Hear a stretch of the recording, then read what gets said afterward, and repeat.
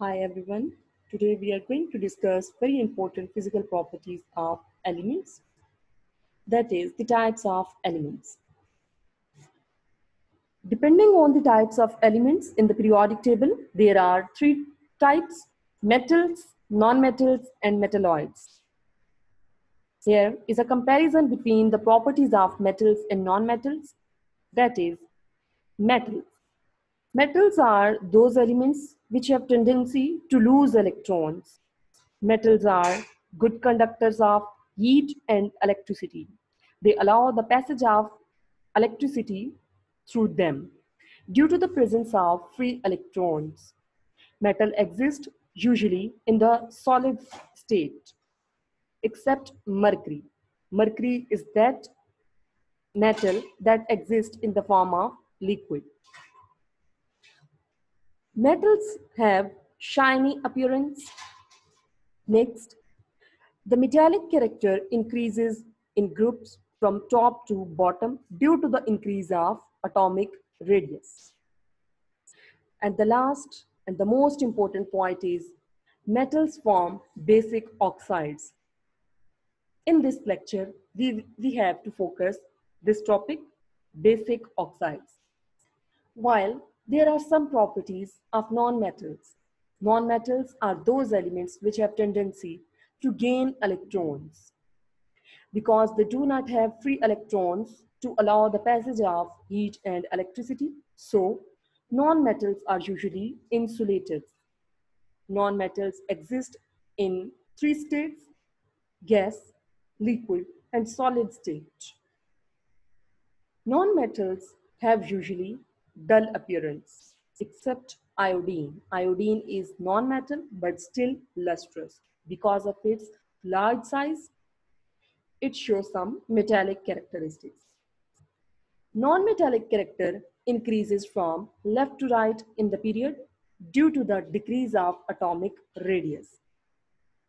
The last and the most important property is non-metals form acidic oxides. Here in this periodic table, I am showing you three different colors: sky blue, green, and yellow color. The sky blue color is for the metals, and you can see that majority of the elements, about 70% of the elements in the periodic table are metals. At the extreme right of the periodic table, upper right of the periodic table, these yellow portion elements are non-metals. Between metals and non-metals, there is stairs of elements showing with the green color. These few elements are metalloids. Metalloids have the properties between metals and non-metals. Today, we are going to discuss oxides. There are some oxides: carbon dioxide, sulfur dioxide, calcium oxide, carbon monoxide, zinc oxide, barium oxide, nitrous oxide, or nitrogen dioxide. Among these, calcium, zinc, and barium are metals, so these three are metallic oxides. While carbon, sulfur, nitrogen, these are non-metals, so these three are non-metal oxides. When metallic oxides react with water, H2O, they form, you can see that, bases. Calcium oxide react with water and form calcium hydroxide, zinc oxide react with water and form zinc hydroxide, barium oxide reacting with water and forming barium hydroxide. It means metal oxides, whenever react with water, they form bases. While when carbon dioxide react with water, it forms H2CO3 carbonic acid. SO2 react with water and form sulfurous acid. NO2 react with water and form nitric acid.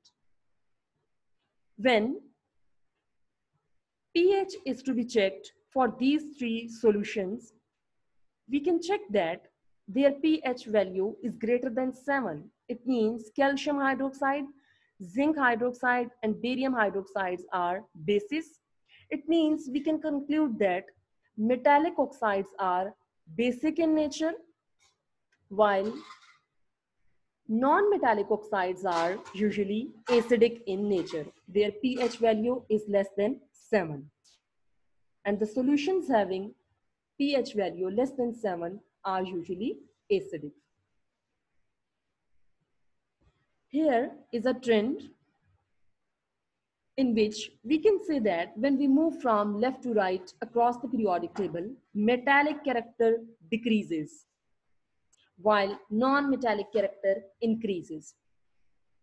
When we move from top to bottom in the periodic table, metallic character increases while non-metallic character decreases. There is few exception. We have just discussed that the elements which are metallic, their oxides are basics, while the elements which are non-metals, they form acidic oxides. Beryllium, zirconium, and zinc, aluminium, germanium, tin, lead, arsenic, antimony. These elements form amphoteric oxides. Amphoteric oxides means they have both the properties of acids as well as bases. While the sky blue portion, these elements are typically non-metals, so that's why they form acidic oxides. While at the very extreme right of the periodic table, this is noble gases group. They are least reactive. So we can say that they do not form oxides in normal conditions. While these orange shaded elements, these are metals, and metals form basic oxides. There are two elements, carbon and nitrogen. These two elements can form both acidic as well as neutral oxides, while hydrogen form neutral oxides. We can conclude our topic that metallic oxides are basic in nature, while non-metallic oxides are acidic in nature whenever they react with water. Thank you.